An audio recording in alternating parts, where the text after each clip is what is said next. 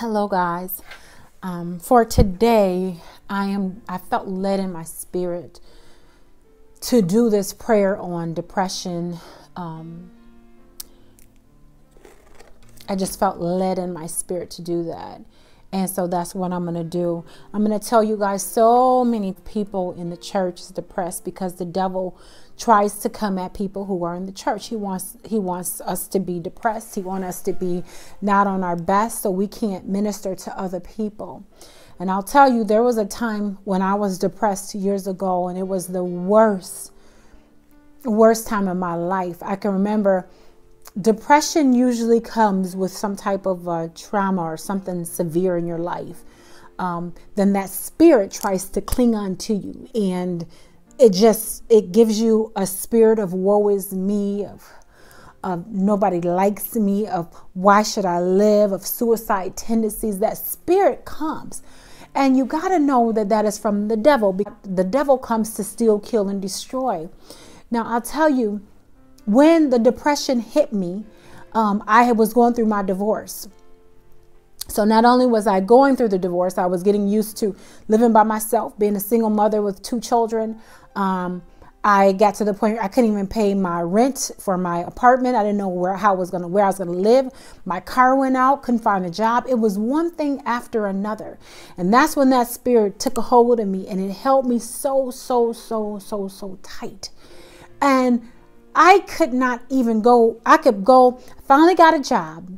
And I can remember I used to go to work and back home, work and back home. I didn't remember how I got to work. I'd bum rides to work from somebody, or have my sister or my mom or somebody drop me off, or somebody from my job. They'd pick me up. It was terrible. And I don't remember how I got there. I don't remember how I got home. I just remember I would come back into my room and I would stare out the window for hours at a time, just staring. I don't remember eating. I just remember eating cereal. But I had my 2 boys, and at that time, my best friend was staying with me, and thank God she was, because she fed my children. I couldn't feed my kids. I couldn't do anything but stare out the window. And I went through that for months. I can remember one day my children was, "Mommy, please, please, please." They were little then. "Can we just go somewhere?" They were so tired of being in the house. "Can we just go somewhere?" And I tried. I said, I can't. I physically, you feel like you can't go into the world. It's terrible. I know where you are. I know. And I remember I tried. I got up, went outside. And by then I had a car, but I still was just so depressed, and it was so heavy. I got up and I went outside. I said, "I can't do it." And my boy said, "Please." It was such a warm, sunny day. It was a beautiful day. And I said, "I cannot do it." And I remember, I said, "God, you hate me. You hate me. Why? I could not understand." And I was talking to this guy, and he said, "God don't hate you. He loves you. He's making you. He's breaking you down." And that's when I understood. I said, okay. And there was a preacher that came on TV, and he said, "Somebody's struggling with depression." He said, "I want you to put your hands on the TV and come along with me." And he said, "We're going to break that thing."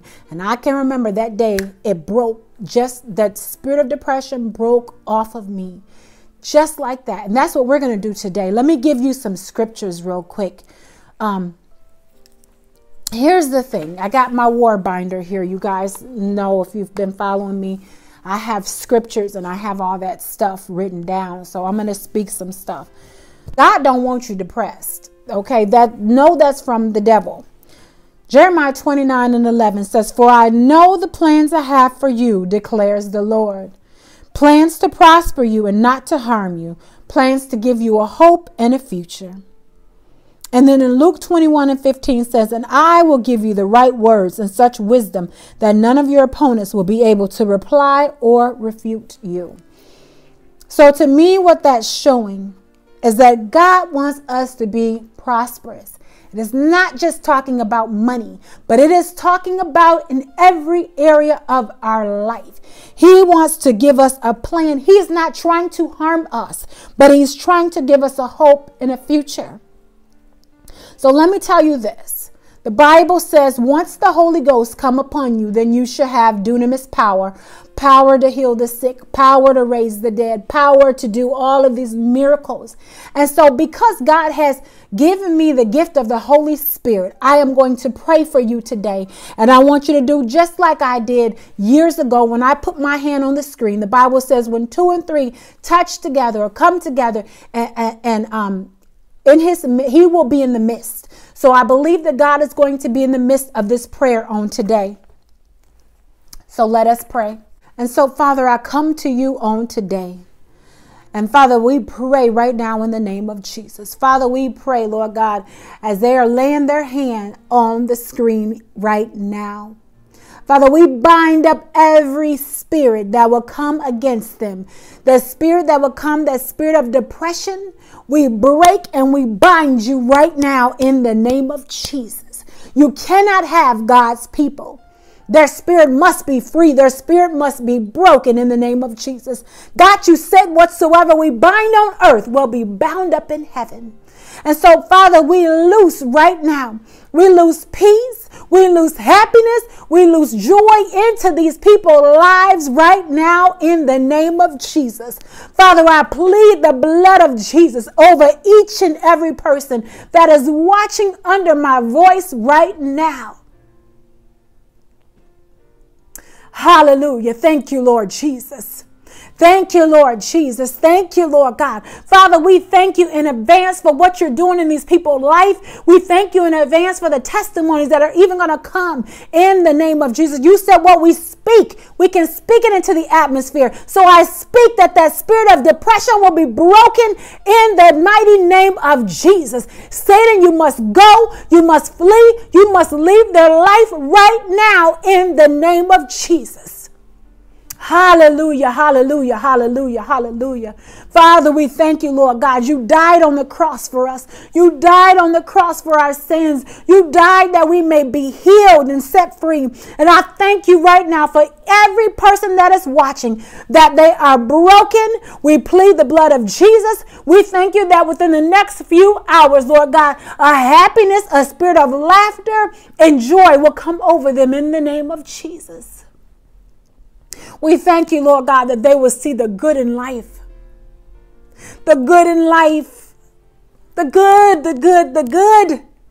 Not just focus on what the devil wants you to focus on. See the good, you guys, in life. See the good. Take the blinders off. The devil wants you to think everything is bad and everything is terrible, but it's not.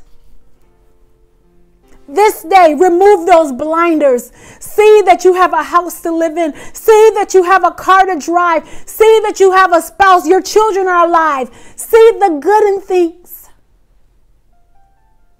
Hallelujah. We thank you, Jesus. We thank you for healing. We thank you for delivering. We thank you, thank you, thank you.